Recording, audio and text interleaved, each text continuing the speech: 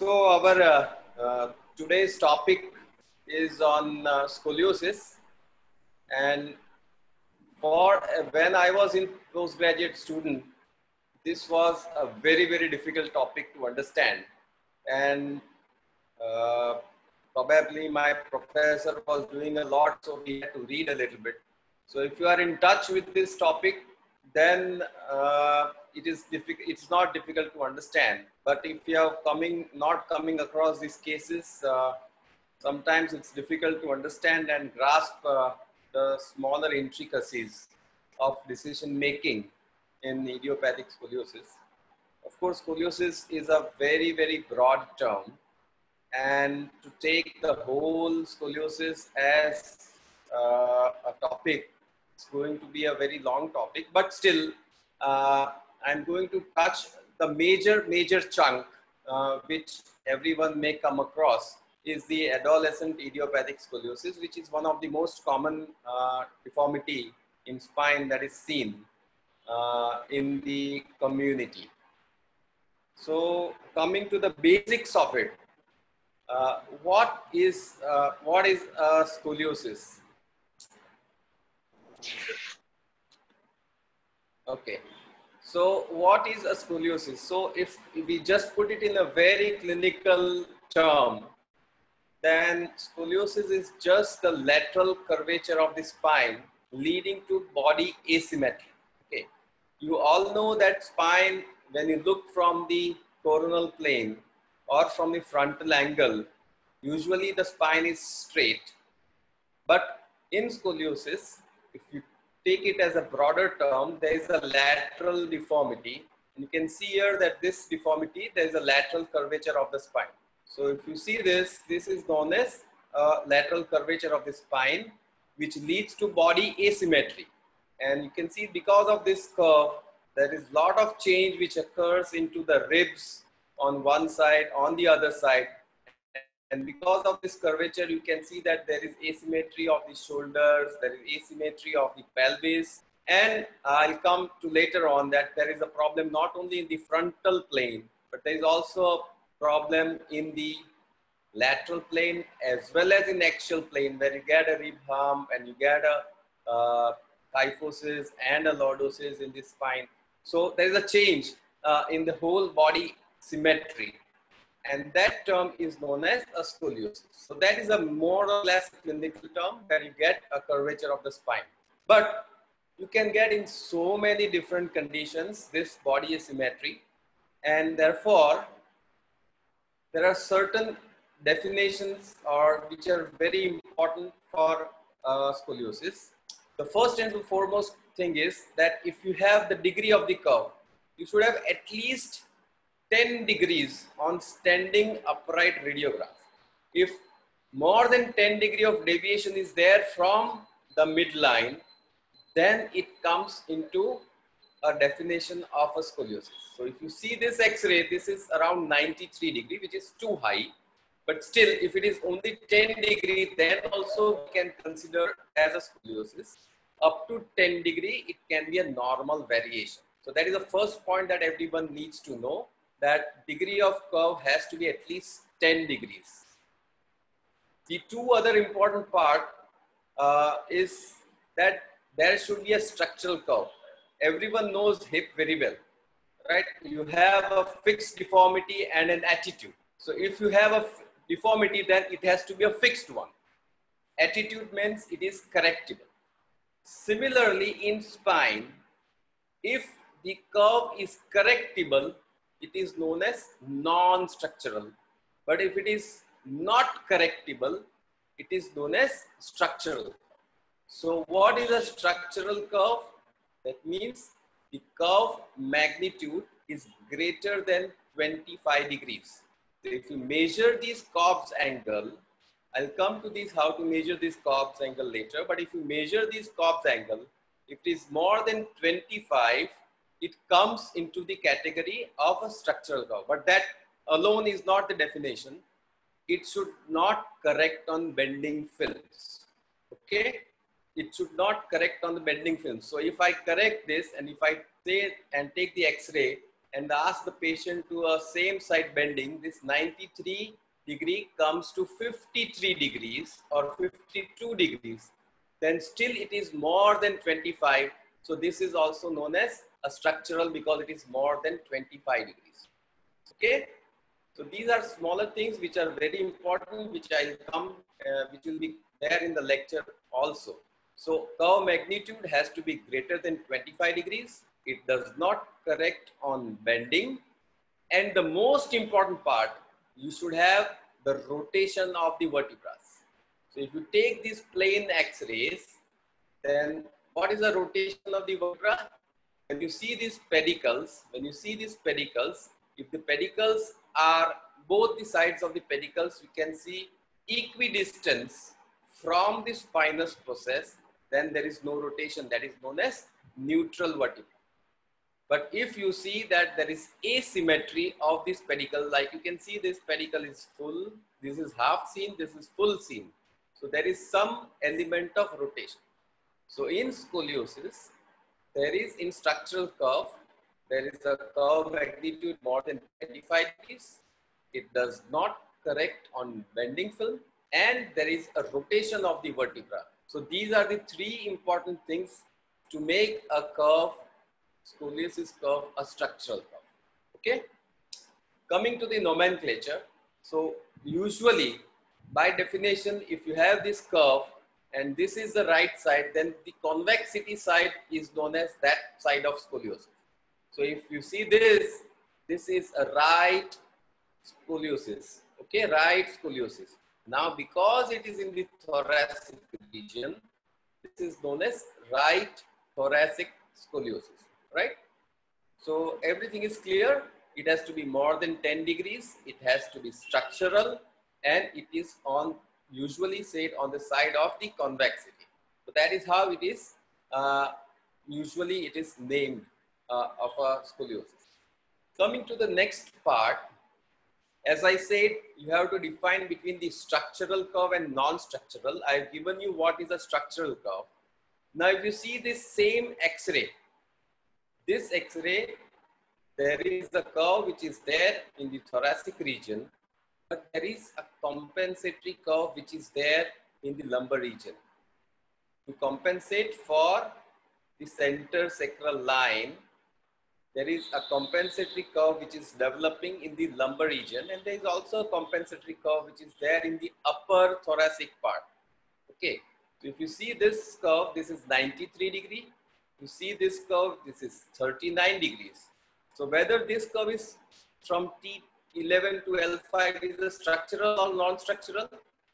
How do you say it is structural? It is more than 90, if it is more than 25, we say it's structural. So is it structural? So that is one criteria. There is a rotation also. So is it structural? So now you have to apply the third criteria, that if you bend it to the same side, that means if you bend this film and take this, this comes to 10 degrees. And if this comes to 10 degrees, means it is less than 25. So this curve is non-structural and this curve is structural. Okay. So this is how, so these are the compensatory curves which are developing to compensate for the structural curves. So these compensatory curves are always non-structural.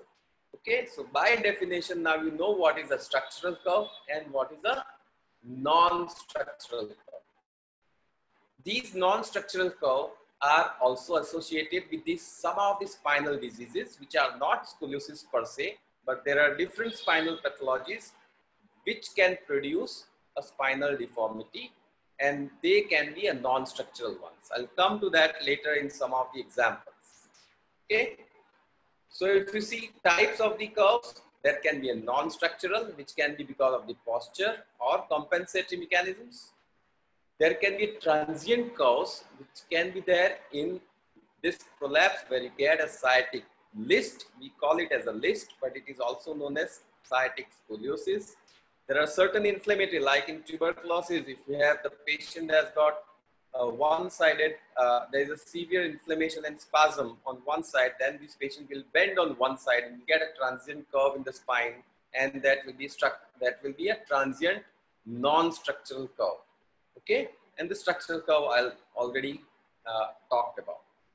So these are some of the examples. This is a patient of hemangioma. There is a small hemangioma which is there in these two. But if you take the plain X-ray, you will see that there is the whole spinal curve. But this is not a structural curve. You can see there is no rotation. There is just a lateral bending, but there is no rotation. And this is secondary to the hemangioma. Okay, so this is not considered as a scoliosis, or it is a non-structural scoliosis by definition. Now this patient, you can see the patient is bent on one side, and you can see that this patient in bent on one side, and if you take a full film, then also you can see that there is a curve, but this is curve secondary to the disc prolapse that this patient had. Okay, so these are some of the examples that you can see a deformity, but don't think that all the deformities fall into the category of a structural scoliosis. The primary thing is that you have to differentiate whether the curve is structural or whether the curve is non-structural. Okay, so this is the second part. Now, as I said, that the nomenclature of this curve is also dependent on the location of the deformity.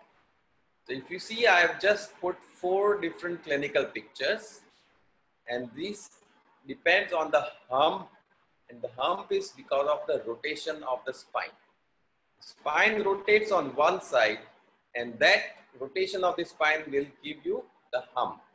So if this hump is in lumbar region, it is known as a lumbar scoliosis. If this is in the lumbar and the thoracic region, both, it is known as thoracolumbar. Here there is nothing in the lumbars, but there is a thoracic hump, and therefore it is known as a thoracic scoliosis. And this patient has got a very large hump right from upper thoracic going into the thoracolumbar, so it is a long thoracic hump. So just by clinical examination, you can find out where is the curve when there is a structural deformity because of the rotation of the curve. So this is how it is also named as a thoracic scoliosis, thoracolumbar scoliosis, or a lumbar scoliosis. Okay, these are the primary three regions where you can get this deformity. Coming to the structural scoliosis now, this structural scoliosis can be because of so many conditions. I'm not going to touch, and it's impossible to touch, but as I said, idiopathic is one of the most common, and the second most common is congenital. And then you can have a neuromuscular scoliosis like in cerebral palsy, myelomeningocele, or a post-paralytic because of any conditions, like even the patient has got spastic, maybe a hemiplegia, or maybe a brain stroke. They can also develop these deformities. Or it can be a polio, which is one of the most common thing which was seen previously. Now the rates have decreased, but that's a neuromuscular scoliosis. Or if there is a asymmetry of the muscle tension, then it will develop into either a neurological problem, or because of the muscular, you get a neuromuscular scoliosis. There are certain syndromic associations. Because of tumor or trauma, you can get these deformities, but I'm not going to touch any of these things. It's a big thing altogether. I'm mostly going to concentrate on the idiopathic, which is one of the most common deformity.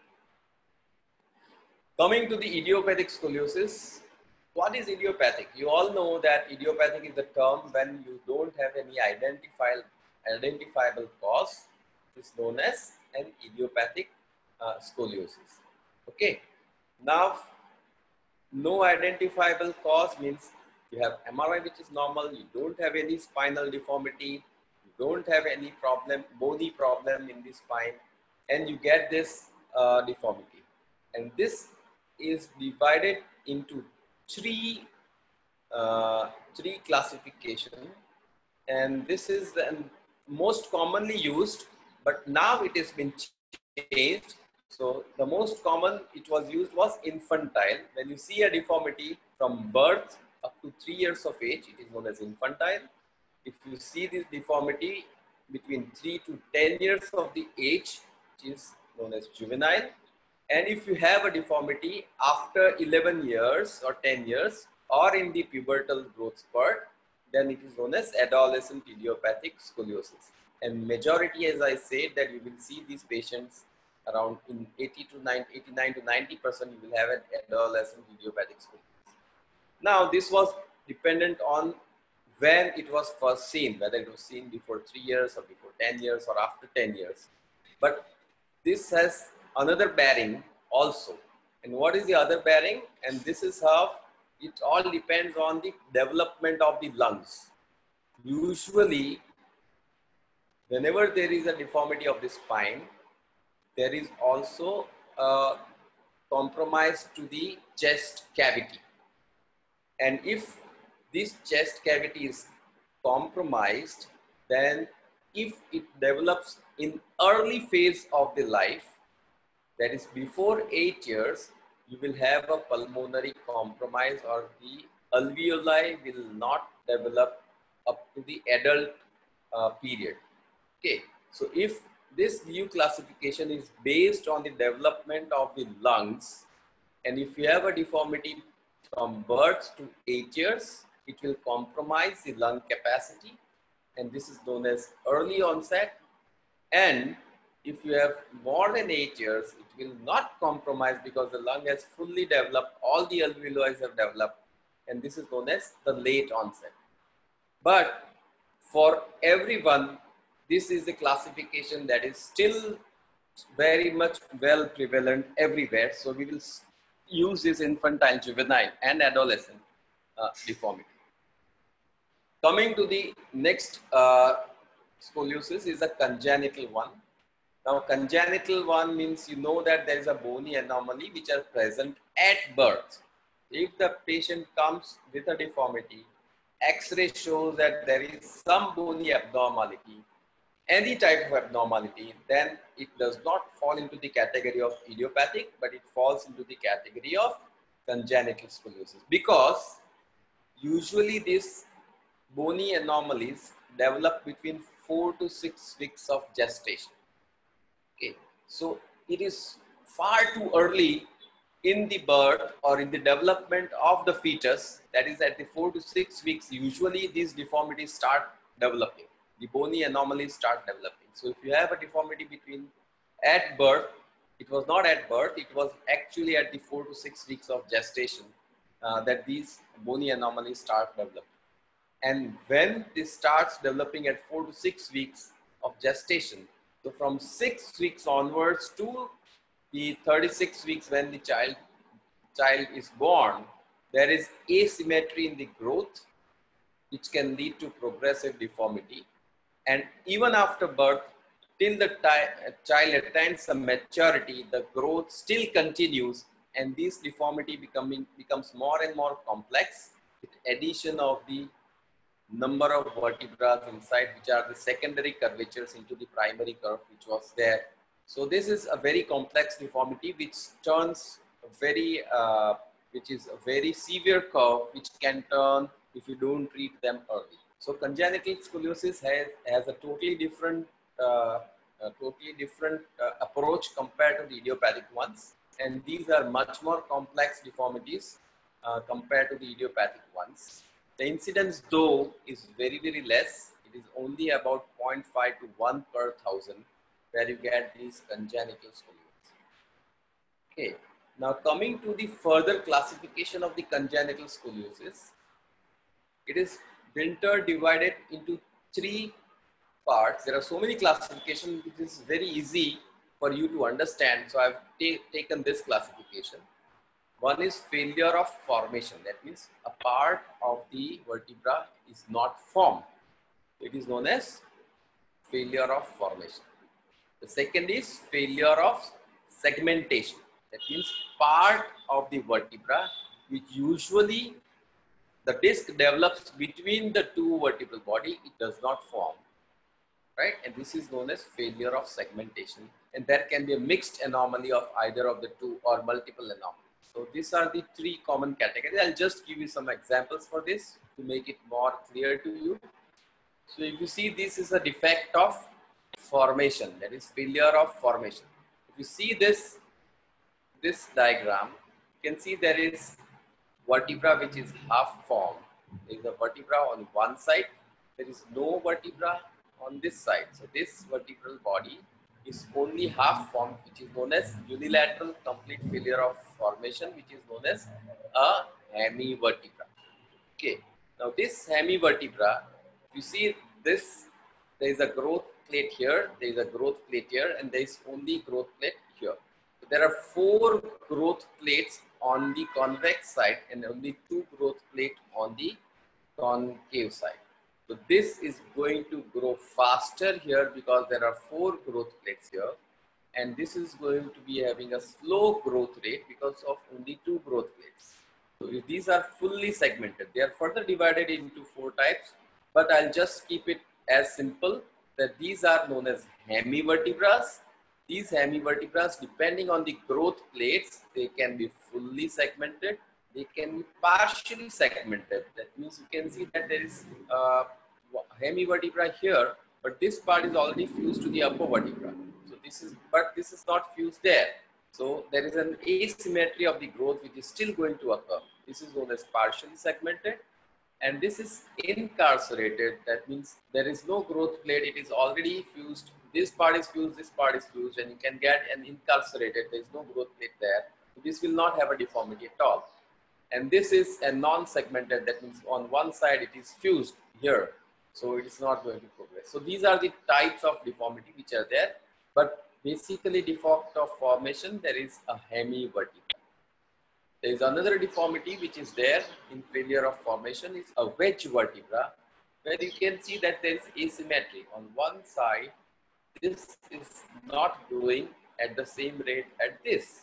This is a partially formed whole vertebra, but it is a wedge type. So it is known as a wedge vertebra. Okay. I'll just give some of the example that how if you don't treat them early, it progresses.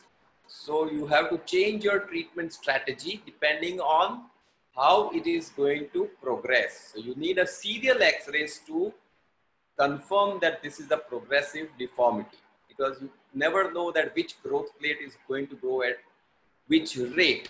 So you first need to find out the rate of growth. Okay, so this is at birth. You can see this is a child. This is the X-ray birth, and you can see that there was a hemivertebra at this place. Okay, it is the D10. Probably this is the D10 hemivertebra, and you see that nothing was done at 3 years. It progressed. You can see that this curve is progressed, and the same patient came at 7 years to me. You can see that how it has progressed in 7 years of age. So the treatment strategy depends, and you need a serial X-rays in congenital deformities to mark the progression of the deformity. If the deformity is progressed, then you have to intervene early. Okay, so this is how this is going to progress in hemivertebra. So this is just one of our example. 4 year it was going up progressive, and then you need to stop the progression just by doing a posterior hemivertebrectomy. That means we excised one part and then we did a short fusion there. So the intervention is dependent on the progress of the deformity. It can be at early age also. It's not that deformity you have to treat after the maturity, which is a very wrong concept which is there in the community, but still you have to just go at a right time so that you can control the curve. The second part is a failure of segmentation. So there is a defect of segmentation. You can see that this is a whole block of vertebra of 1, 2, 3, 4 vertebrae. There is no segmentation by the disc, and this is known as failure of segmentation. One of the most common is block vertebra. Block vertebra usually don't have any progression, or they don't produce much of a deformity. But if you have a unilateral unsegmentation, if you see this segmentation is not there on this side, and there is a full segmentation on one side. So you have 1, 2, 3, 4, 5, 6 growth plates here, and no growth plate or no growth occurring here. So this is going to progress much faster compared to a hemivertebra, because you have 6 growth plates on one side, no growth plate on this side. So it's going to progress much faster. Compared to this, you have another condition which is a mixed anomaly. Actually, this is a mixed anomaly. There is a hemivertebra here, and there is a unilateral unsegmented bar. So this is going to progress much faster. Okay, so compared to failure of formation, if you have a failure of segmentation like unilateral bar or unilateral bar combined with a hemivertebra, it is going to progress much faster. I'll show you one of the examples. This is a patient who had an unsegmented bar in mid-thoracic region. This is at birth. You can see there is rib anomalies also. Usually you have a rib anomalies also along in congenital scoliosis. You can see how it is progressed at birth. This is at 1.5 years. This is at 3 years of age. This is at 7 years of age. And this is when the patient presented to us till at 14 years of age. You can see how severe and fast these curves are progressing. So this curve could have been controlled if the patient had come between 3 to 7 years of age. But you know that usually either because of the patient or because of that you should not treat the spine early, deformity early. This patient was sent to us at 14 years of age. So this shows that this is a fast progressing deformity. Okay, coming back to our main topic, I'm not going to come to congenital ones now because that's a different topic. The treatment is different. The whole spectrum of disease is totally different compared to the adolescent. So I'll now stick on to the adolescent idiopathic scoliosis. So as I said, adolescent idiopathic, it starts at the puberty or near the onset of the puberty. There is no cause which can be established, and it's a structural lateral curvature of the spine. Now, whenever you see this deformity, is it a frontal plane deformity? As I said, no, it's not only a frontal plane deformity. This deformity is actually a three-dimensional deformity. What you can see on AP X-ray and a lateral X-ray is only a projection. You have to think three-dimensionally on AP and lateral X-rays if you get it. Actually, it is only a single deformity. Like any deformity in the lower limb, if you see, you know that in the reserve also that you have to find out the plane of the deformity. Similarly, here also, there is a one plane of deformity. It is not in AP, it is not in lateral, it is in the third plane because it is a three-dimensional deformity. So there is a torsion of one vertebra over the another over 6 to 8 vertebral segments. And that is reflected on AP and lateral X-ray. If you see this, CT scan, and you can see that this is lateral, but these are so distorted over these many segments that this becomes AP, and again there is a torsion of this vertebra, and again this becomes a cervical as a lateral. Okay, so there is no deformity in one plane. There is a torsion of each vertebra over other, and you can get the deformity. So it actually there is a torsion of the whole single vertebra which is there along with the nerves and the spinal cord. Okay, so it's a three-dimensional deformity. It is not only a single plane deformity. So if you take an AP X-ray, you will see that there is a lateral curvature and you can see the vertebral rotation because of pedicles, which as I say. If you take the lateral X-ray, you can see the sagittal plane, whether there is a hypokyphosis or whether there is an increased lordosis or whether there is a increased kyphosis in the thoracic region. Okay, so AP and lateral X-rays will give you some idea, but you have to think three-dimensionally where each and every vertebra is rotating. Coming to the prevalence of EIS, EIS is one of the most common, but if you have larger degree of curve, the prevalence depends on the degree. If you have a less than 10 degree, the prevalence rate is less. But if you have a higher degree of curves, then the prevalence decreases, which is very common. You cannot see a severe deformity, much common. You have a smaller deformities, which are much common. And as the degree of corpse angle increases, the female ratio increases. If you see less than, then it is male to female ratio. Then females are more compared to male.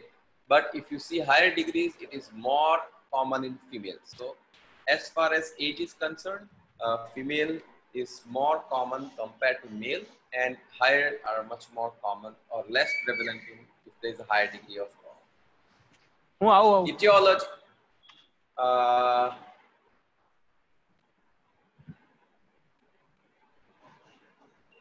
Okay, so coming to the etiology, exact etiology of idiopathic is not known. There are many factors which interplay, and it's difficult in deciding which is primary and which is secondary.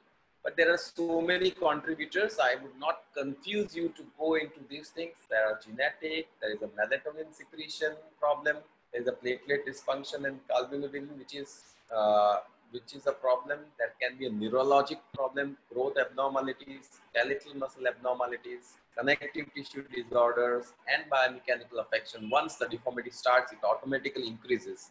So there are so many contributing factors. I'm not going to confuse you for these etiology. I'll just move forward.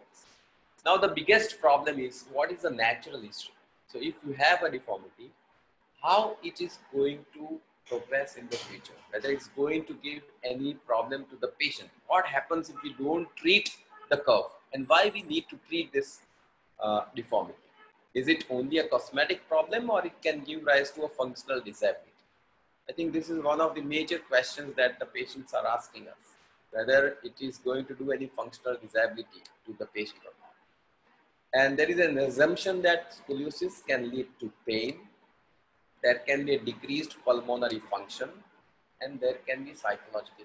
These are the three things which are assumed that if you don't treat, then these are the three things which can occur. But let me tell you that this is an article, very nicely written article, though it is in 2003, but it's a 50-year natural history study by Weinstein et al. 50 years they have studied this child, and they followed it for about 50 years. And what did they study? They studied about the back pain, what is the mortality rate, what is the pulmonary compromise, what is the psychological issues that they can have, and how the curve progresses at which region of the spine. It's a very nice article. But they say that back pain, the incidence is similar to the control group.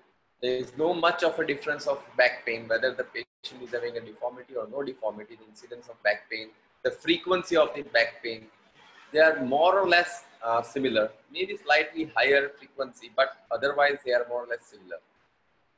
If you have a thoracolumbar or a lumbar curve, like if you have a curve in the lumbar spine, then you will have a greater back pain compared to the thoracic curve. Okay, so if you want to see that which curve is going to give you back pain much more, definitely these lumbar curves which are mobile can give much faster degeneration of the disc and faster degeneration of the facet joints, and you require, the patient will have a back pain in a thoracolumbar or lumbar curves. But only 1% will require surgery. The pain is not that severe that you require to intervene. So natural history of the idiopathic scoliosis does not include any functional disability of pain. Okay, so pain is not the criteria where you need to do intervention. The patient says that I have a back pain, you treat my deformity. No, that is not the criteria. Okay, coming to the second part, pulmonary compromise. Pulmonary compromise only occurs obviously in the thoracic curve, because the thorax is affected, the compromise can be there in the lungs. And it is related to the magnitude of the curve. So if you have a higher magnitude of the curve, and definitely if it is more than 90 or 100 degree, you will definitely get a pulmonary compromise. And it is associated with not only the frontal plane degree of 100 degrees, but if it is associated with thoracic hypokyphosis, that means there is no kyphosis which is there, then the lung is compromised, and lung between the chest wall and the spine, the lung is actually compressed, and you get a lot of pulmonary compromise in thoracic, severe and hypokyphotic curves. Psychological problems, I think this is one of the most common reason why the patient comes to us. And these patients, because they are in the adolescent age group, they are unhappy with the rib hump, the severe rotation, and they have that peer pressure. Them when they go to school, everyone tells them that you are having a deformity, and they cannot accept that. But if once they pass this adolescent period and they come into the adulthood and middle age, then these psychological problems go away. Psychological problems, that's why it's very important that they have psychological problems early in their life, that is in the adolescent group. But once they come And if the patient says at 30, 35 that I want to correct the deformity, there is no point doing a correction of the deformity at this age. So natural history of the AIS is good. The major concern to the patient is actually cosmesis, and it does not produce any functional disability unless it is severe. Okay, so that's about the natural history. It's good. So if you don't treat the scoliosis, there is no problem. Okay, patient has only a cosmetic, otherwise rest of the patient does not have any functional disability, or it does not increase the mortality. Okay, so that's very, very important thing that you should know. It's not that it always requires a surgery. The other most important part is prediction of the curve progression. Supposing you see a patient of deformity, you have to predict that this curve is going to progress or it's going to remain the same. So which curves are progressing? It's very important to find out that which curves are going to progress and which curves are going to remain stationary, or their growth rate is very less. And this risk of progression depends on two factors. The first important thing is curve related. So what type of curve, and you have that risk of progression. And the other important thing is the growth potential. So these are the two very important things that you should know, whether they are curve related factors and there are growth potential. So if you see these two x-rays, this is at 14 years and this is at 15 years. So whenever the patient came to us with a deformity, this was the curve, and the patient presented at 15 years with this deformity. So very, very obvious that larger curve at detection, greater is the progression. Okay, if this is the curve and this is the curve, this is going to definitely progress faster.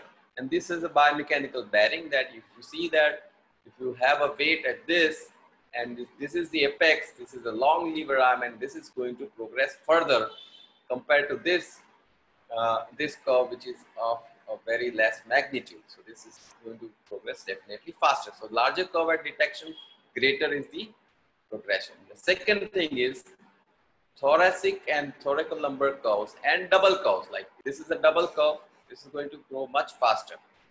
This is a lumbar curve, this is not going to progress fast compared to the double major curves. So if you see thoracic and thoracal or double major, they are going to much progress faster compared to the lumbar curves. So these are the curve related factors that you should know, that if the patient comes with these types of the curve, they are going to progress faster. Definitely females, as I said, the females have a higher risk of progression compared to the males somehow. You don't know exact reasons. But the most important thing is the growth related factors. You should know these growth related factors. It's very, very important in planning of intervention in idiopathic scoliosis. What is the remaining growth potential? If the patient has a curve at 16 degrees, or the patient has got a 16 years of age, and the patient comes to at the 12 years age, the 12-year patient has got a higher growth potential compared to the patient who comes at 16 years, because it's going to reach the skeletal maturity early. Okay, so it's very important that what is exactly the age, or what is the remaining growth potential. And there are so many parameters. I'm going to touch each of them. What is the chronological age, whether the patient has reached menarche, what is the recent grading, when is the closure of the triradiate cartilage, what are the Tanner staging, what is the Sanders grading, and what is the elbow epiphyseal closure. So these are the important things that you should look when the patient of deformity or idiopathic deformity comes to you. So a skeletal maturity and curve progression, if you see that curves progress more with more growth potential, as I said, and curves progress faster during the growth spurt. So it's very important to know what is the growth potential remaining and how much is the growth spurt which is remaining. Okay, now if you see growth spurt, you all know that infants have a rapid growth spurt. Juvenile between 3 to 10 have a slow phase of growth, and again in adolescent it's a rapid phase, and as the patient matures, again it is a slow phase. So adolescent and infantile are going to grow faster compared to juvenile and mature. But there is one more point in adolescent also. though it is considered as rapid, it is again divided into a rapid phase, moderate phase, and a slow phase. So there are three phases which are found in adolescent also. Some curves grow faster, some curves doesn't grow faster. Depends on that whether it's a rapidly progressive or a slowly progressive curve. So chronological age, so age when first seen and magnitude of curve, younger the age, higher the chance of progression. Okay, it's very, very important that you should know that younger the age, higher the chance of progression. But chronological age is not important. It's important to find out the physiological age. And one of the important factor in physiological age is menarche. In females, the curves usually progress faster just before, or I would say 1 to 2 years before the menarche. So you should ask the patient whether they have achieved menarche or not. If they have achieved menarche, that means you have already entered into the growth phase, or it's already curve is growing faster. So it's a physiological age which is very important. Some patients can have an early menarche, some patients can have a late menarche. So it is all relevant to the menarchal age of the physiological age criteria. There is one more criteria which is a pubertal growth factor, because males cannot have. So you have to have a Tanner staging. Depends on the development of the breast areola and the breast buds. So they have divided, the Tanner has divided them into 5 stages. And if the patient is in the Tanner stage 2 or 3, there is the highest chance of progression. The only difficult part is to examine the patient's breast serially is difficult to assess in each patient. It is very, very subjective, and you cannot actually see each and every patient like that. So though this is a very important criteria, which is the Tanner staging, it is not practical to be used. So what are the other things that you should use to find out the physiological age? One of the important factor, which is very commonly now studied, is the peak height velocity. It's very easy to measure. You have a serial height measurements done of the patient. Okay, if you have a serial height measurement done of the patient, then you find out the growth velocity expressed as centimeters per year. Okay, so if we have increase, usually average value is 8 centimeters per year in girls and 9.5 centimeters per year in boys in adolescent. Okay, so if you have the serial height measurements, and if the patient has reached the peak height, that means at certain age they will reach the peak of their height velocity, and then it will drop down. Okay, so reliable predicted cessation of the growth is 3.6 years after peak height velocity.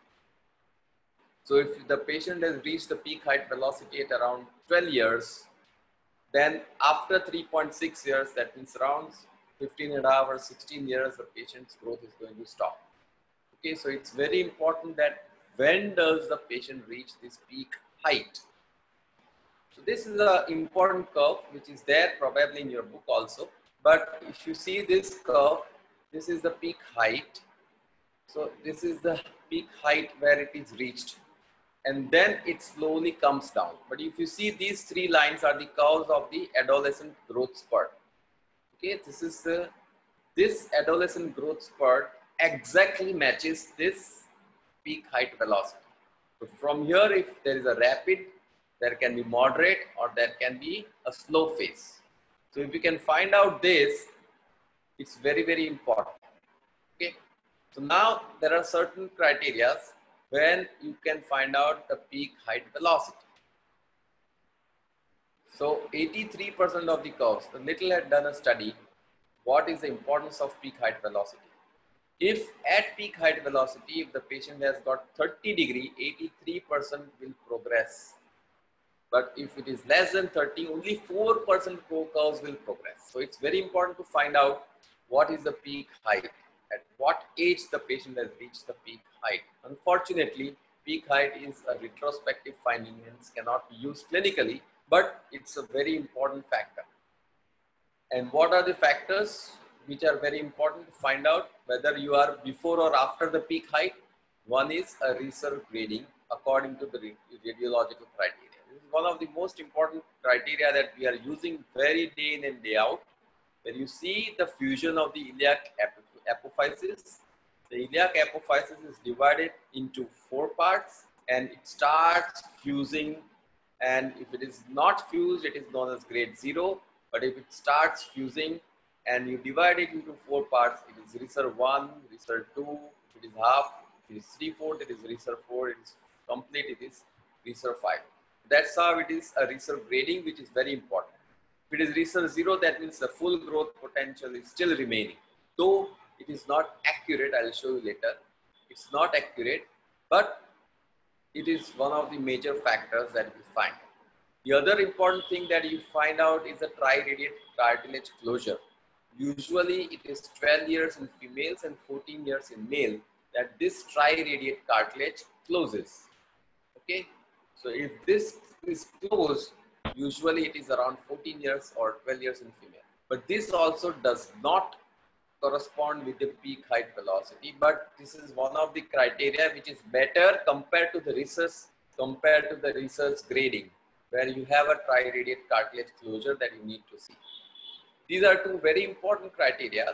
Out of these two, the phalangeal apophyseal closure, though much more accurate, it is slightly difficult. But most important thing I feel which can be clinically used is olecranon apophyseal closure.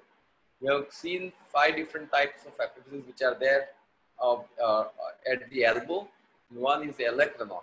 And if this is closed, once we find that this is closed, it corresponds to the peak height velocity.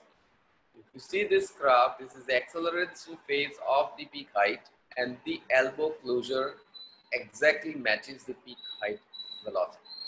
So if you have reached this place, then you know that this curve can grow faster. So it's very important to find out the elbow fusion. So it was quite complex, but it's very important criteria to find out whether it's a reserve grade, whether there is open triradiate cartilage, what is the elbow closure, okay, or olecranon apophyseal closure. Okay, these are very important things that will give you some idea that how this curve is going to progress by remaining growth potential. Okay. So after this is done, what are the things clinically that you are going to evaluate in patient of scoliosis? Definitely, as I said, that you should find out what is the chronological age, what is the physiological age, what are the secondary sexual characters, whether the patient has reached menarche or not. And as far as the cosmetic deformity is concerned, what you have to look for basically is the shoulder balance, pelvic balance, where is the rib hump, and what are the lumbar curves. You can see that there is a furrow which is there in the lumbar spine.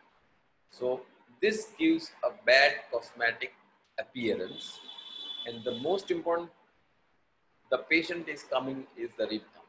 So you have to find out how much is the rib hump. There are methods to find out this rib hump. One of the clinical methods to find out the rib hump, whether it is there or not, is the Adams test. Everyone should know what is an Adams test. To ask the patient to stand with the folded hand and ask him to bend with this folded hand up to the knees, and you will see that this rib hump becomes much more prominent. So these are the things that you should look at it. But more so, you have to look at the skin stigmata. If you see the skin of the spine, if you find out any of the stigmata, like you can have hairy patches, you can have a nevus, you can have a dermal sinus. If anything is present, that indicates that this patient is having some congenital problem inside. Okay, so it's very important to find out this skin stigmata. It's very important to have a subtle neurological examination. Of course, you have a gross lower limb examination for neurology, but most importantly, if you have an abdominal reflexes which are absent, it indicates that it's a congenital. Okay, it's not an idiopathic scoliosis. You should find out what is the flexibility of the curve. This is very important. Planning of the treatment. What is the ligamentous laxity? Ligamentous laxity, Marfan's patients do develop this ligamentous laxity, and they do develop a deformity. Marfan's will give rise to a deformity also. You can have a lower limb evaluation, which is very important because shortening, either it can be apparent shortening because of the spinal deformity, or there can be some true shortening which can give rise to secondary scoliosis. So it's very important to see the limb length. You should find out whether there is a foot asymmetry or a wasting, because that indicates that there is some intraspinal anomaly which is there. You have to look at the face and the palate, which in syndromic patients, you have a high arch palate, you have a blue eyes in osteogenesis imperfecta. So you have to see this face, you have to see these palates. So these are very important things that you should look for. Clinical deformity, I've already told about this, so I'm just going to skip. But these are some of the examples. You can see that there is a nevus which is there. This is a patient of a congenital scoliosis. You have a capillary spots which is there in neurofibromatosis. You have a hairy patch, one of the patient having a diastematomyelia. And you can see there is a dermal sinus with a spinal dystrophism. And you have this is a patient of Marfan's having a deformity, and you can see that this is a ligamentous laxity, one of the signs for the Marfan syndrome. Okay, so these are the clinical things that you should look for. Now, there are certain red flags on clinical examination. These are very important. Once you see this, you should find out that this is not at all an idiopathic scoliosis. If you find a skin stigmata, it is not idiopathic. If you see that there is a pain, the patient comes for a pain, it is not idiopathic scoliosis. If there is a stiffness, it is not idiopathic scoliosis. If you have abdominal reflex which are absent, it is not idiopathic scoliosis.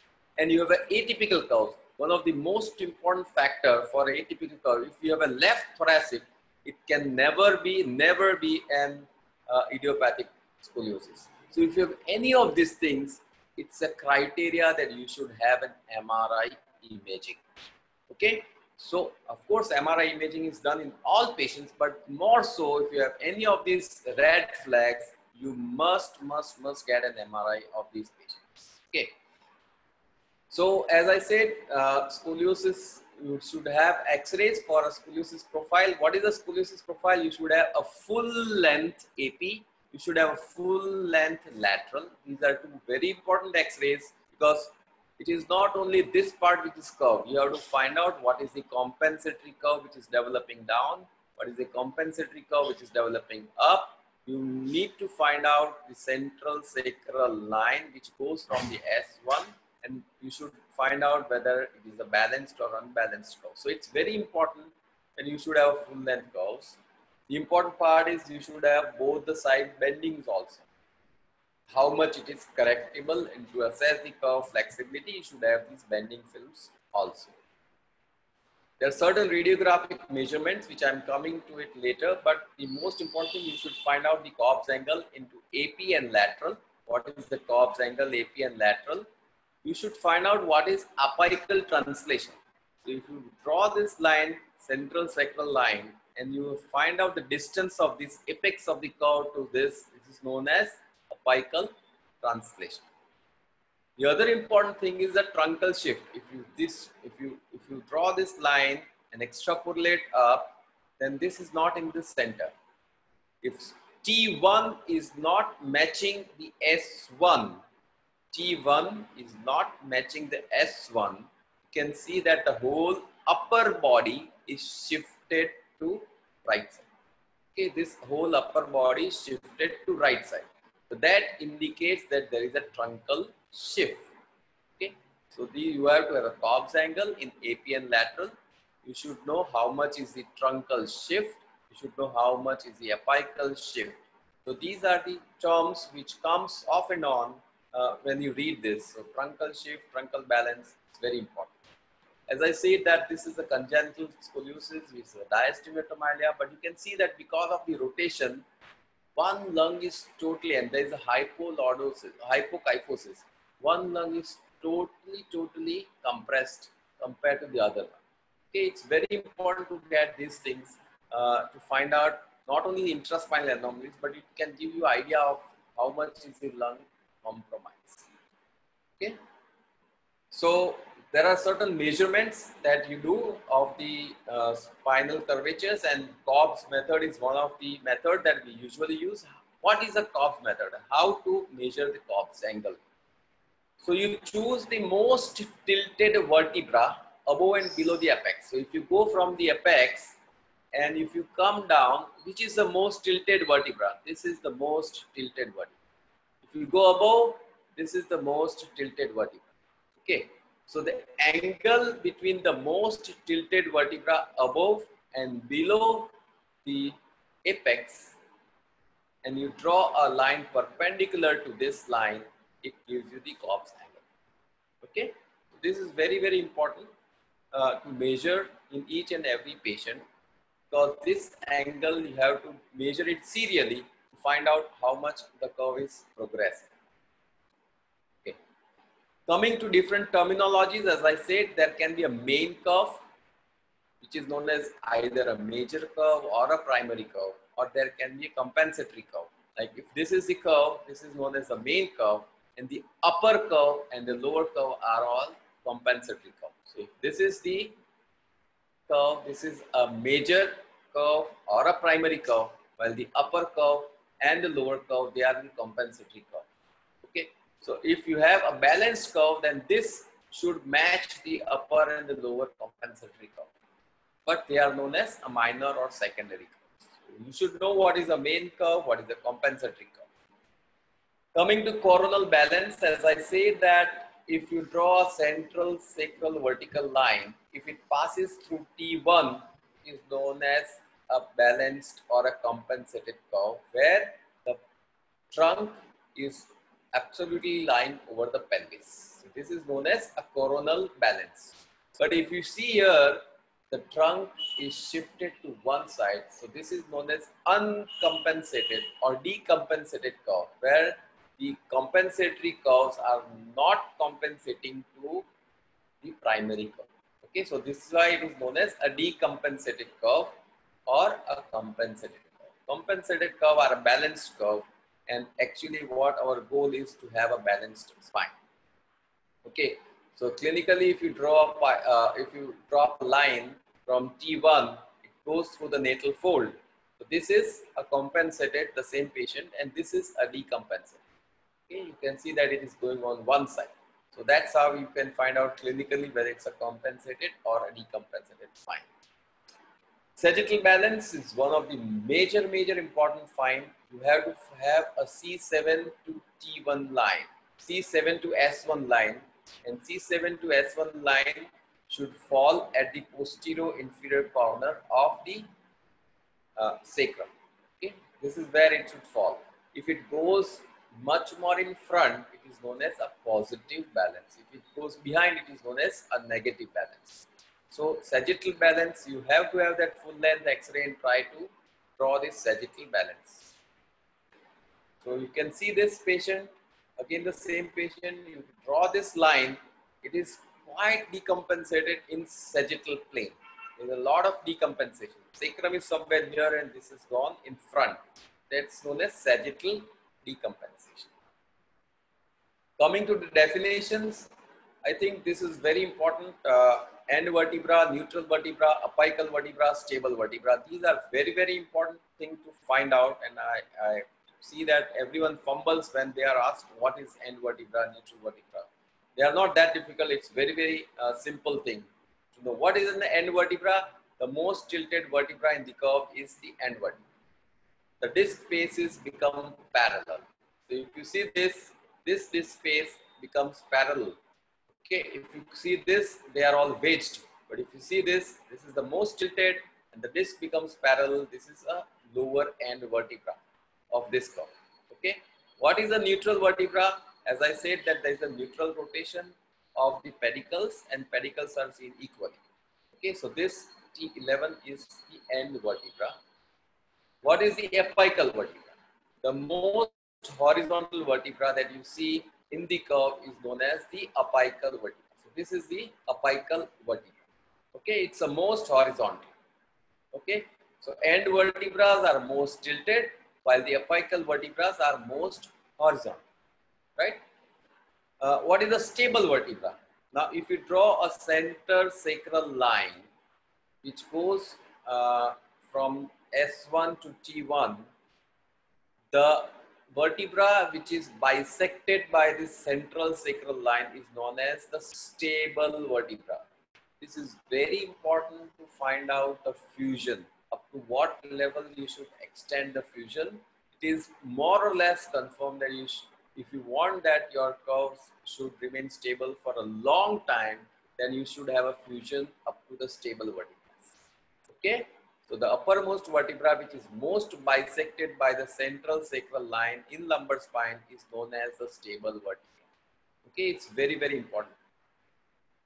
Now, sometimes all these things can be different, like end vertebra, neutral vertebra, and stable vertebra are different, or sometimes they can be the same.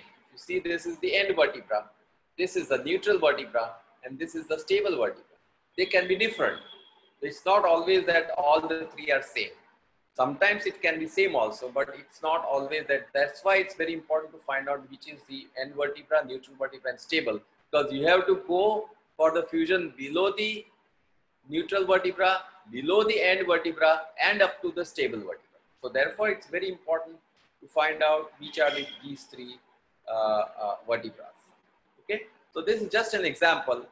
If you see this curve, D4 is most tilted, D11 is most tilted, this is most horizontal. So this D11 is the end vertebra. That was also the neutral vertebra, but you can see this L2 is the stable vertebra. Okay, L2 is a stable vertebra. So that's how you should plan what is a stable, neutral end vertebra and apical vertebra. These are very, very important. Coming to the classification of idiopathic, which is one of the most common classification, is the Lanke classification, because it has importance not only given to the coronal plane deformity, but it has given importance to the sagittal profile also. Okay, and they have divided. I'm not going to go in detail of this classification, but they have divided into main thoracic, double thoracic, double major, triple major, thoracolumbar, lumbar, and thoracolumbar, lumbar, main thoracic. Okay, so these are the 6, but they are actually 42. So once you know where is the curve, they have given main thoracic is 1, 2, 3, 4, 5, 6. So there are 6 types which are there divided in coronal plane. These are the different patterns. I'm not going to go in detail. You have to read about it. But once you have this coronal plane, you have to have these lumbar modifiers, and then you have to have these sagittal modifiers, and you will get this Lanke classification. So it's very complex. Everyone needs to learn by heart. Okay. So coming to the treatment of the idiopathic, the last part, it can be either observation, it can be bracing, or it can be surgical. These are the 3 treatments that once you do to the patient. Observation, if you have a curve which is less than 25 degree, no need to do bracing, just need to observe. Just need to observe if the curve is less than 25. So from 10 degrees to 25 degree, just need to observe the patient. Even bracing is not required. Usually the bracing starts from 25 degrees of the curve to 40 degrees of the curve. Okay, and above 40, this is a gross guideline that I'm giving, and above 40 degree of curve, you may consider the surgical treatment. There are so many factors, but these are 10 to 25 degree observation, 25 to 40 degrees bracing, and more than 40 degrees surgical. Okay, so as I said, bracing is between 25 to 40 degrees. And what type of brace? The brace has to be worn about 22 hours per day. Then only it has very much importance. But the main problem is the compliance, because everyone cannot wear, actually in our setup, which is a hot climate, everyone cannot wear the brace for 22 hours. So there are part-time bracing which are done, like not nighttime bracing, or not in schools, and all these strategies. But the best is 22 hours. But minimum that you have to wear is for about 16 to 18 hours. And if you wear these braces, there is a 74% success rate at halting the curve progression, which is too good. So if you have a patient who comes to you early, you can actually halt the curve progression, and patient can avoid surgery. Okay, it's very, very important. So that's the brace treatment. So coming to the surgical treatment, the last part, the curves greater than 40 degrees in thoracic and in thoracolumbar, you can wait up to 50 degrees. Okay. So the thoracic, why early? Because they will give much more cosmetic problem compared to thoracolumbar and lumbar curves. That is one reason. And the other reason is, if you fuse a lumbar spine, you are losing the movement of the lumbar spine. And therefore, it is always better to wait a little bit more in lumbar curves compared to the thoracic curves. Thoracic curves gives much more cosmetic deformity. They become much more rigid faster, so they need to be treated earlier. While thoracolumbar curves, they don't progress that much fast. They don't give that much of a deformity. And the most important thing is you must have a lumbar spine movement, which is very important for that patient throughout the whole life. So if you fuse these lumbar curves early, you are losing the movement. And these patients may in later date come with a degeneration in the lower lumbar spine at L4, 5 and L5S1. Okay, so what are the principles of operative treatment? The principle of the operative, the first and the foremost principle is fusion of the progressive curve in possible biomechanically correct alignment in all three planes. So you should have a biomechanically correct coronal, sagittal and axial plane. If you have this thing and the progression is stopped, so prevention of the progression is very important. But this has changed nowadays because of a very good instrumentations. Our whole focus has changed from prevention of progression to a correction of a deformity and improving the cosmesis. Okay, so this was the era before 10 or 15 years. I would say this was the era where you just fuse the spine in a biomechanically correct alignment to prevent the progression. But nowadays, the whole concept has changed. It has come to correction of a deformity with cosmesis. But for this cosmesis and correction of deformity, what is important? The trunk should be centered over the pelvis and shoulder and pelvis should be at the level. If you can provide this thing, the cosmetically the patient will be much happier. So you don't need to overcorrect all the curves, but you should have a balanced spine, and that should be the goal rather than a complete correction of a deformity. Okay, so this is the principle of an operative treatment. Now there are so many ways that you can do, and what are the principles of the fusion? It's a very critical decision. You should have adequate levels of the fusion.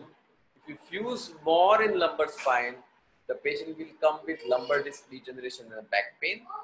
If you fuse less levels, you have an add-on phenomena and the curve is going to progress. Okay, so you should find out the adequate levels. And this is one of the patient. It's a coronal decompensation. This is what you have seen already before. This is sagittal decompensation. You can see this was a 109-degree curve. This was an 80-degree curve in the lumbar region, 109 degree in the thoracic region. But if you correct it to 50 degree there, 50 degree there, it's more or less a balanced spine. You can see the pelvis is balanced, the shoulder is balanced, and the trunk is sitting over the pelvis.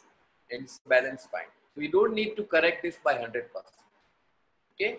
What you require is a balanced spine where the trunk sits over the pelvis. The pelvis has to be straight and the shoulder has to be aligned.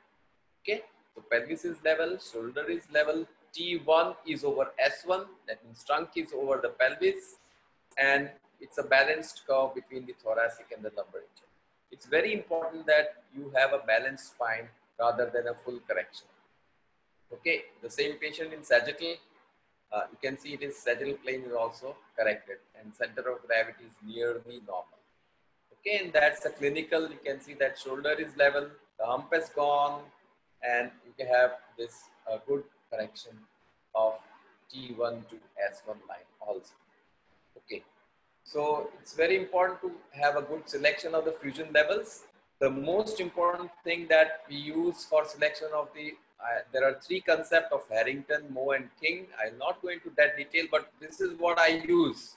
How to choose the upper end selection, how to choose the lower end selection. Upper end, you have to go up to neutrally rotated vertebra. The disc has to be parallel. Opening of the disc space equally in both bending, and the shoulder should be level. That's where you should select the upper end. Lower end also same. You should have a neutrally rotated vertebra. You have a parallel disc space. Opening of the disc space equally in both the bendings. You should go up to the stable vertebra, as I said before, and lumbar modifiers A and B. I have not touched this part, but you should go up to the stable vertebra. Okay. So then this is in the coronal plane planning. But if in sagittal plane, in lateral X-ray, two important, very important thing, never end at the apex of the sagittal curve. That means T6 in the thorax is the apex of that kyphosis. You should never stop at T6 and never end at the junctional area. That means T12L1 is the junction. You should never stop your instrumentation at T12 or L1. You can go up to L1, but you should never stop at T12. Okay, it can be, you have to just bypass the junctional area. So these are some of the principles that you should find out. The instrumentations that we use, initially it was Harrington rod, which is known as the first generation of correction of instrumentation. Then came the second generation. I don't think that you will ever see the Harrington rod or Lukey and Drummond sublaminar wires in your lifetime now, because they have already passed. You have already passed through these two generations. You will also not see the hooks. As I see that the fellows coming to me, they have never even seen these multiple hooks which are there. Most of the corrections now are done are pedicle screw based correction. They are the third generation instrumentation. And you can do the same spinal correction by anterior spinal instrumentation, which can be either a single rod or double rod. I'll give you examples, don't worry about it. But the posterior spinal fusion with instrumentation is the gold standard. Majority of the thoracic curves can be treated by posterior spinal instrumentation, and all double major curves are treated by posterior spinal fusion with instrumentation, which are pedicle screw based systems. Okay, that's the current gold standard. What you do, you expose the spine right from upper vertebra to the lower vertebra. You place the screw strategically. You do a good soft tissue release. What does that soft tissue release mean? You have to release all the ligaments like interspinous ligaments. You have to release the capsule of the facet joints. You have to release, and you can do a facetectomies to remove the facets at all the levels. That will give some play. Then you insert the rod. Then you do correction maneuvers. There are three correction maneuvers like rod rotation, cantilever, and combine. I'll come to that. And then you do a compression and distraction at strategic levels. And then you do a fusion and a whole. So what is a rod rotation technique? One of the most commonly used technique in correction of scoliosis is rod rotation. What is rod rotation? So if you see, this is the spine, which is the bend. You put strategically the screws from upper end vertebra or upper selected fusion level to the lower selected fusion level. Now, this is in a coronal plane. Okay. This is what the release, as I said, you do a facetectomy at each and every level. You see, you have removed the facet. Once you remove the facet, the spine will become mobile and it will increase your correction and decrease the stress on the implants. Then you bend the rod with the help of the rod bender. Whatever sagittal plane you want, if you want that a 40-degree kyphosis you want at the thoracic region, you bend the rod to 40-degree kyphosis in this way, which is according to your sagittal plane. Then you put this, you insert this rod in a coronal plane. So this is a 40-degree sagittal plane, but you have placed the rod in a coronal plane. Okay, so it goes through all these screws, and with the help of the vice grip, you hold it at both the ends and turn it 90 degree. So this rod, which is in coronal plane, will turn into a sagittal plane, and you will get that 40 degrees of sagittal kyphosis, okay, in thoracic region. Okay, so this is known as rod rotation. So you put the rod in coronal plane and rotate it 90 degrees in sagittal plane. Therefore, this maneuver is known as rod rotation. So once you rotate this, it will become straight. Along with this, the spine will be pulled and it will become straight. So this is straight in coronal plane, but in sagittal plane, you will get that 40 degrees of kyphosis. Whatever remaining, you can do a compression and distraction. Distraction on the concave side and compression on the convex side. Remember one thing, that distraction produces kyphosis and compression produces lordosis. So even in sagittal plane, whatever you want, compression or distraction depends on coronal as well as sagittal plane and alignment. So and then you apply the other rod on the other side, and then you do a feeling. So that's how you do it. What does a cantilever mechanism do? Cantilever, you just put the rod wherever it comes, and with the help of instrumentation, pull segmentally each vertebra towards this rod. Okay, so that's a cantilever mechanism. Usually we use either of the two or both in these patients. So this is one of the curves. This is 48 degree, quite flexible. With a minimum instrumentations, you can get a very good correction. So another patient, 93 degrees. You can see it's a quite severe curve. With the help of pedicle screw instrumentation, you can get a very good cosmetic corrections. Okay. So these are the two curves which I have given the example. What is the role of anterior spinal fusion? It saves the motion segment. Anterior spinal fusion, it saves the motion segment because you don't have to go up to the stable vertebra. You have to just go from end vertebra to end vertebra. It's very important to get this motion segment preservation in lumbar and thoracolumbar curves. Okay, so anterior spinal fusion is very much useful if you want to preserve the motion segment. Okay, so if this is the lumbar curve, then if you want to preserve 4, 5 and 5S1, if this is a stable, then you would definitely fuse up to L5 because L5 is a stable. Okay, but if you do an anterior spinal fusion, you can go up to the end vertebra, which is this, and you can save these two disc segments, which are very important. So anterior surgery for lumbar and thoracolumbar curves to save the motion segment has definitely role as on today also. Okay.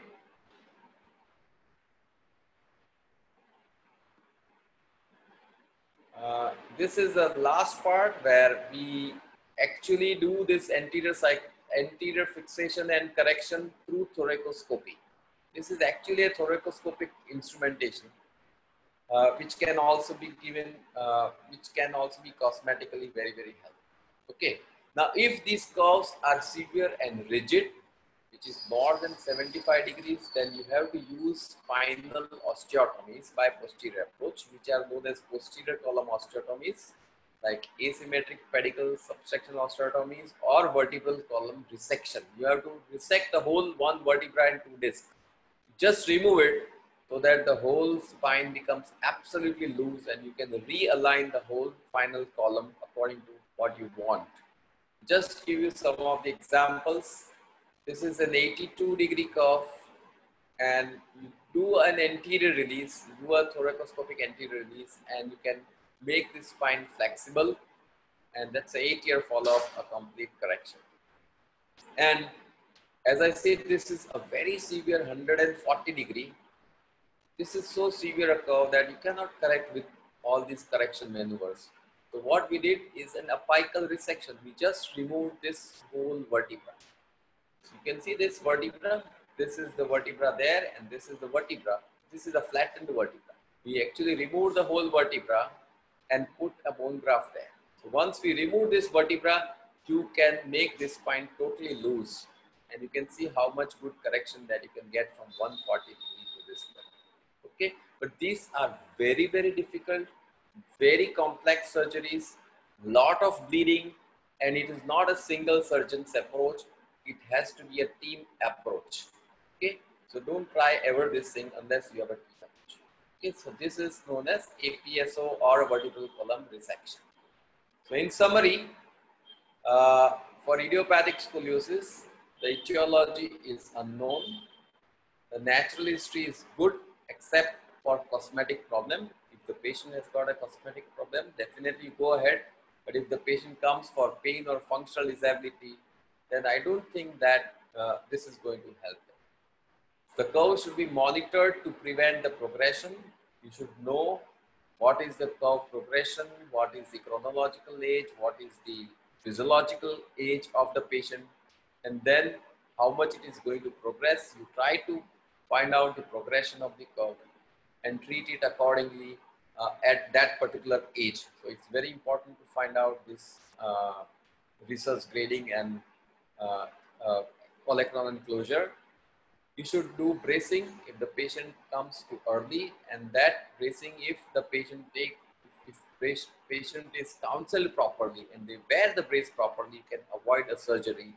And therefore, there is the importance of scoliosis screening where you pick them up early to avoid these long surgeries. Surgical treatment is definitely demanding. You can do the curves with greater than 40 to 50 degrees. Usually it is a segmental fixation is a treatment of choice, and pedicle screw is a treatment of implant that is used for correction. And these patients should be followed up till maturity for problems even after surgery, because there are so many add-on phenomena, breakage, pseudoarthrosis. I have not taken all these complexities inside, but they are also very important part of it. Thank you very much. And I think if anybody has a question, I can definitely take the questions. I have tried to cover more or less everything. Yes, thank you very much, sir. Anybody wants to ask a question, please proceed. JV Kishore, you wrote 2 questions in chat. Do you want to ask any question? Yes, sir, that one only, sir. Like whether we can measure any sagittal imbalance in clinical method. Is there any method to? Yeah, definitely. You have that. You can measure it by. You should know that the shoulder, the greater trochanter should be in the same line. Okay. So if you have either if the patient is moving forwards, so if you have a mastoid process, shoulder and the greater trochanter, they should all three come in the same plane. If they are not coming in the same plane, then this is sagittally decompensated. You got my point? Yes, sir. Okay. Yes, sir. Yes, sir. With that, we can tell clinically like it is not sagittal. In exams, we cannot say, but if it is required, we can say, sir, like that. Yeah. You want to have 3 points. It has to be mastoid process, it has to be the shoulder, and it has to be the greater trochanter. They all should fall in the same line. If they are not falling in the same line, then sagittally it is decompensated. Okay? Okay. Yes, sir. Right. Sir, one more doubt, sir. This is not related to only scoliosis, regarding hip pathology also. Like, can I ask, sir? Yeah, sure. Sir, in adduction deformity of hip, there is a curvature of scoliosis is towards the, not the scoliosis, sir. The curvature of the spine is more towards the, in adduction deformity, it will be concavity towards the affected side, sir. And in abduction deformity, there will be convexity towards the affected side, sir. Like, how do we explain that one? Like, how can we know that one? We are not able to visualize that one, sir. Like, for hip deformity, you are telling? Yes, sir. Yes, sir.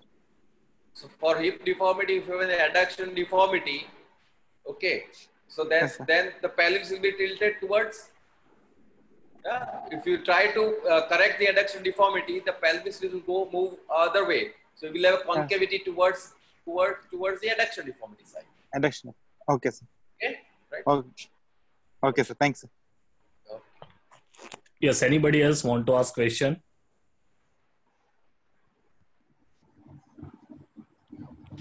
Anybody?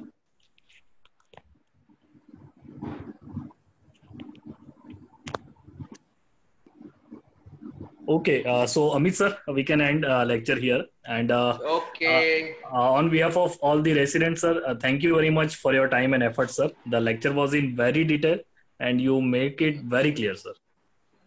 Okay. Thank you Yeah. very much. Thank you very And much, sir. Good night. Good I night, sir. actually best of luck to everyone who is appearing for the exams from my side. Okay. Yes, thank you, Okay. sir. Okay. Okay, good night, sir. Thank you, Good sir. night, Good good night. night, sir. Good night, Pachole sir. Good Good night. night, Amit sir.